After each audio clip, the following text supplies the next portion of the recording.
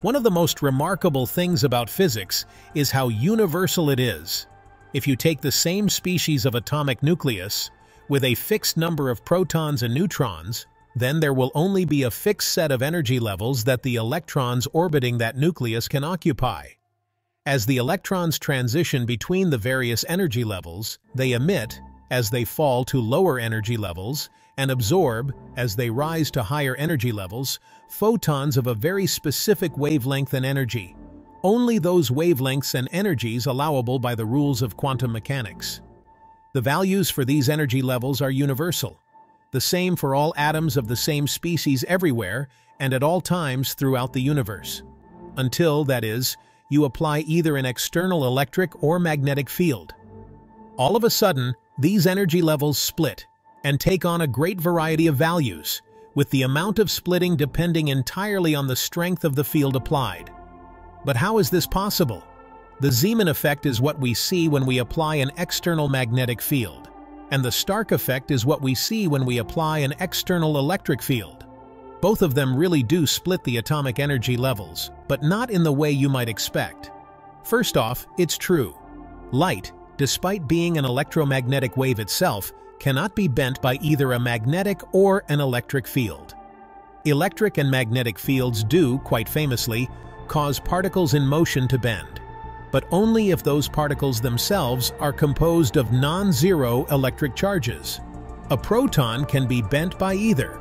A proton that's either stationary or in motion will be accelerated in the direction of an external electric field, and a proton in motion will be accelerated in a direction that's perpendicular to both its motion and the direction of the applied magnetic field. An electron can be bent by either.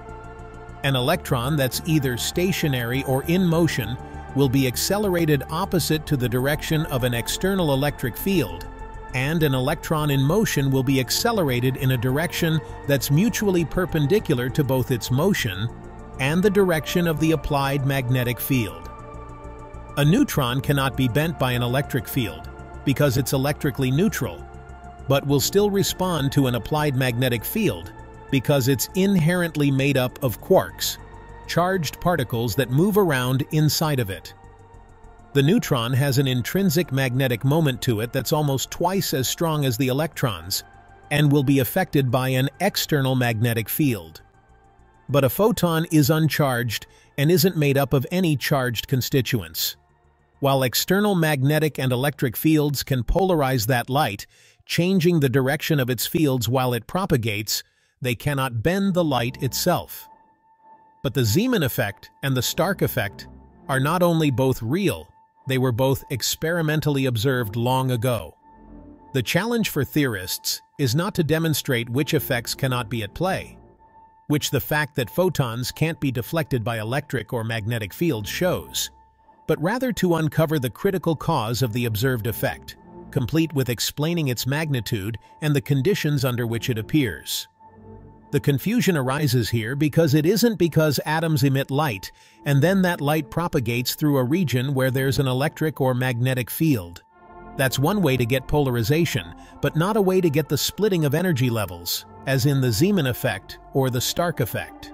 Instead, the way you split the energy levels within an atom, or a molecule, if you prefer more complex chemistry, is by applying the electric or magnetic field to the atom or molecule itself before the critical transition from one energy level to another occurs. Those photons are created within an atom or molecule that already had this external field applied to them, and that's where this splitting occurs. We should have expected it, because there's a subtle way to catch the same underlying effect occurring in nature, even without an external field, through the fine structure of atoms. Most of us, when we think about the energy levels in atoms, go all the way back to the Bohr model, which itself was revolutionary. All the way back in 1912, Bohr postulated that the electrons don't quite orbit around an atom's nucleus the way planets orbit the sun, held in place through an invisible central force. Instead, Bohr's idea stated there were only certain particular states that electrons were allowed to orbit in, orbitals, as opposed to possessing any combination of speed and radius leading to a stable orbit in the case of planetary motion. Bohr recognized that the electron and nucleus were both very small, had opposite charges, and knew that the nucleus had practically all of the mass. His groundbreaking contribution was understanding that electrons can only occupy certain energy levels, which is where the term atomic orbitals first came from. Electrons can orbit the nucleus only with particular properties, leading to the absorption and emission lines characteristic to each individual atom, the Bohr atom. But even though this is how we typically picture atoms today, all the way back in 1912, when Bohr first proposed it, we knew it couldn't be the full story. All the way back in 1887, when Michelson and Morley were constructing and performing their famed experiment that would disprove the need for an ether, or an at-rest medium, in some particular frame of reference for light to travel through, they were studying very closely the emission and absorption properties of the hydrogen atom.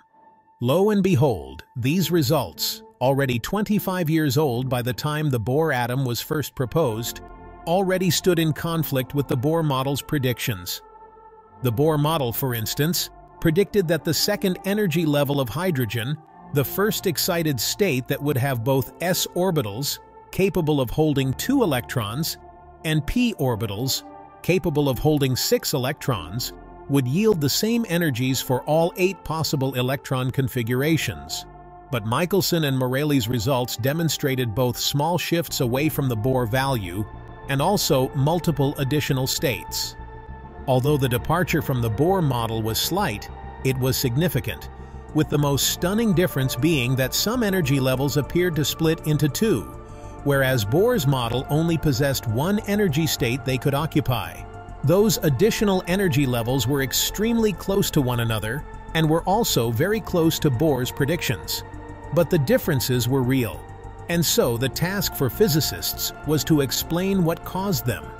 The key to the answer lay in the assumptions that Bohr used in creating his model, that electrons were charged, spinless particles that orbited the atomic nucleus at speeds significantly lower than the speed of light.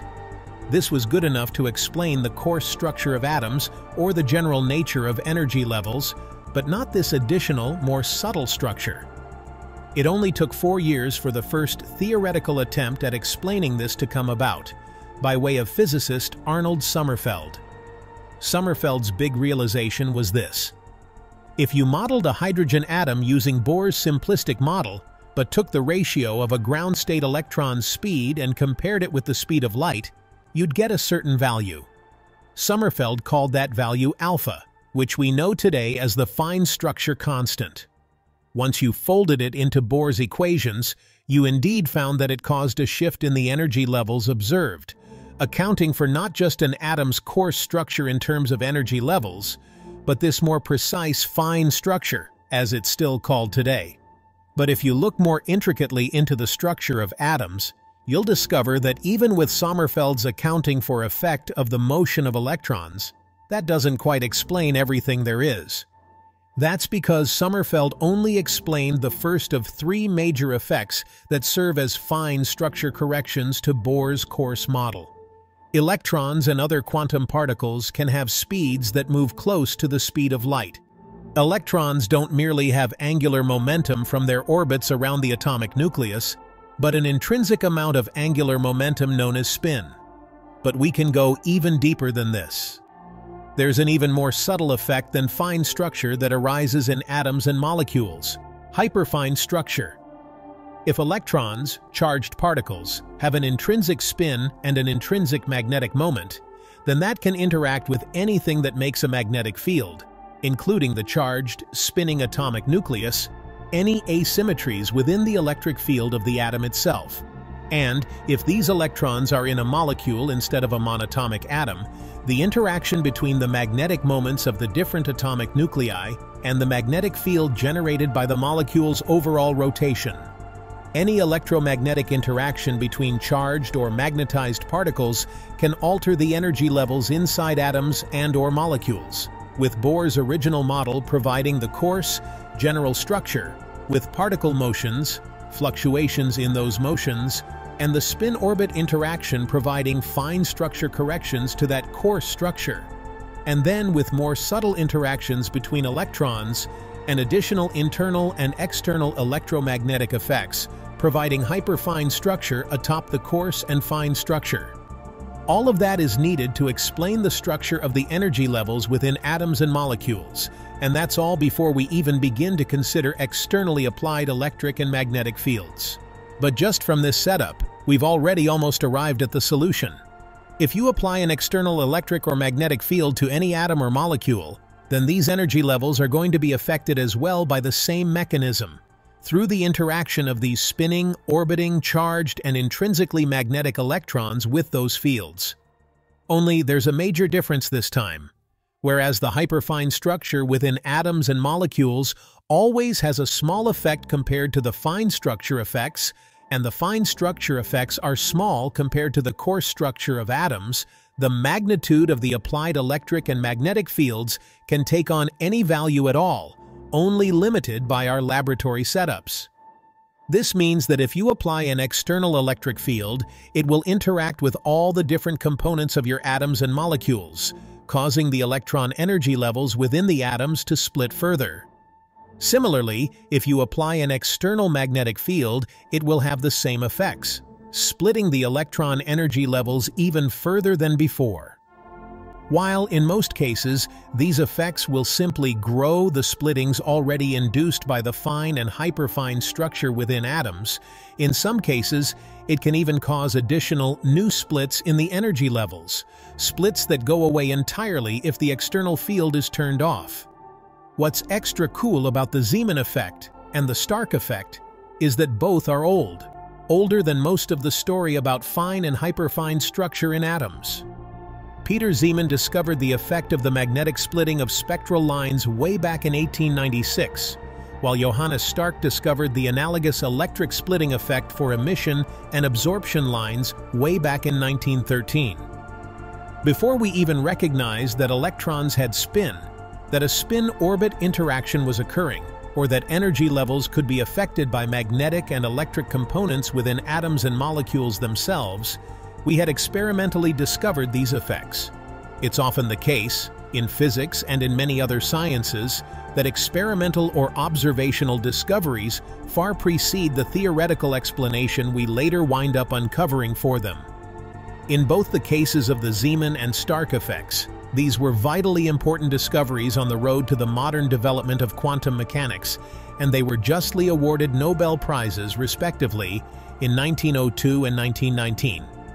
Generally, the Stark effect can be enormous, and so spectral line splitting, if you're looking to tune an atom to absorb or emit at a particular wavelength, is controlled with magnetic rather than electric fields.